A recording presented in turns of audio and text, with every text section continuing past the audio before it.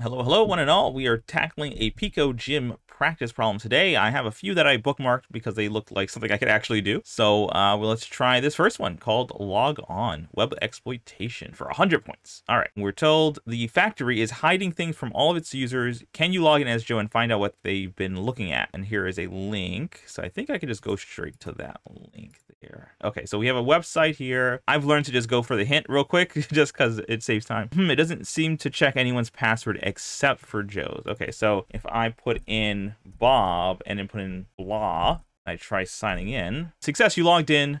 Not sure you'll be able to see the flag though. Okay, so no flag for me, and I can go back home. I can sign out.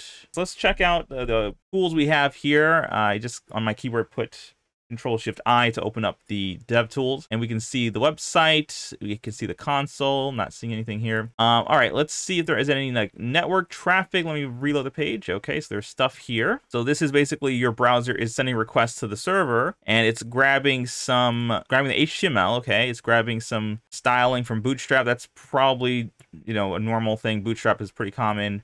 Jumbotron, okay, this is just CSS. Here's some JavaScript. This is just jQuery, so and Bootstrap. Yeah, so all this stuff is pretty standard for just styling, and I don't think it has anything to do with the actual challenge. So I don't think there's anything suspicious on the network tab. Doesn't seem like there's much going on here. It's just a bunch of actual CSS and regular stuff there. So not there. Let's go to the application and look for any cookies. So I believe this is probably from PicoCTF, like we have a secure connection. So that's one thing I probably can't touch. So there's stuff here I don't really know here. So let's see if I put in Joe, and I put blah. Oh, hold on. And now I have some new cookie stuff. So password Joe, and I put blah, right? So now we have some session stuff, and it says admin is false. So I think, and this is kind of funny because for the cookies, you have them on your browsers. You have control of that. So we can put this to true, save that, and I just refresh the page.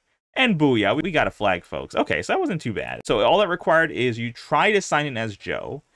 It doesn't give you the flag, but then you get some cookies, and you can change the value from admin to true. And if I put this in, submit the flag, booyah, we got 100 points. That was pretty good, pretty easy, pretty straightforward. If this is the kind of content you enjoy, make sure to like, subscribe, do all the good things, and I'll catch you next time. Take care.